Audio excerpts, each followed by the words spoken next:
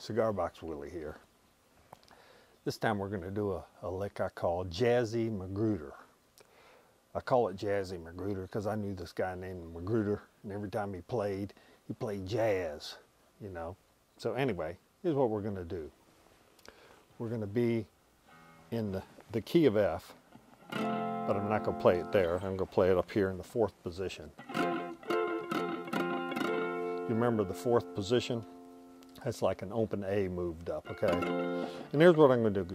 I'm going to start on the 2nd string here at the 10th fret and do this, go 1, 2, 3, 4, 5. Okay, it's like a quintuplet there. 1, 2, 3, 4, 5, and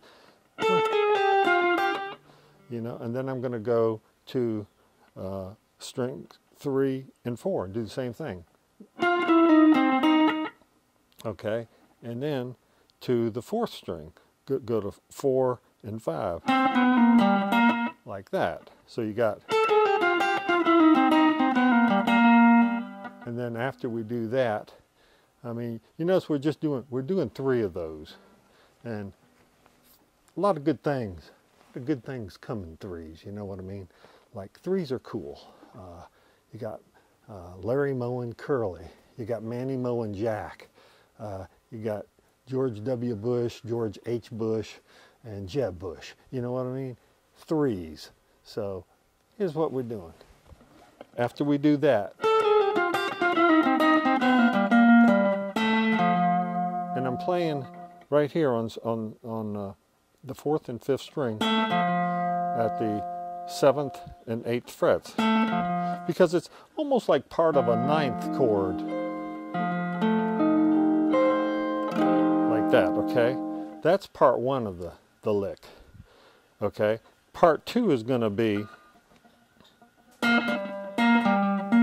you know, we're going to go back up here playing out of this position again, 4th position. We're going to slide on the 5th string there up to the 12th fret, and we're going to do like a 1-34 kind of pattern.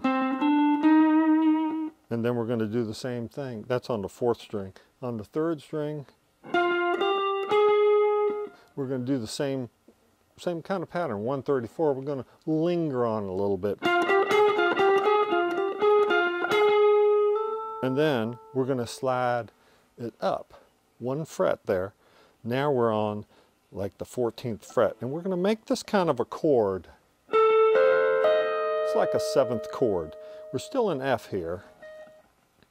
And we're going to go,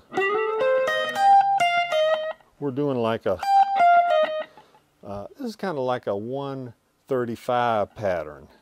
You know, if you were to number 1, 2, 3, 4, 5, if you were to number every fret, you know, between your fingers, this is 135 pattern. And then we're going to do the same thing on the 2nd string. So we're going like that. We're just doing it backwards there. And then we're going to resolve it somehow. But we're going to resolve it in a better way than they do conflicts in the Middle East. You know what I'm talking about?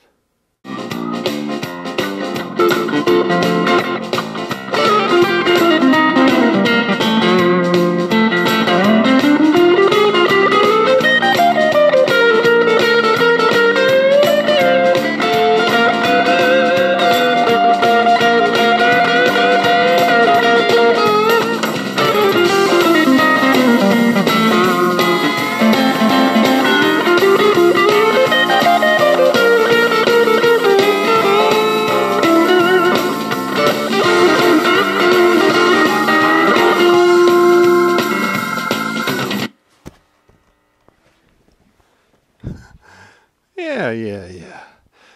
When you play a lick like that, you're a winner. And if you're a winner, remember this. You always win with gore.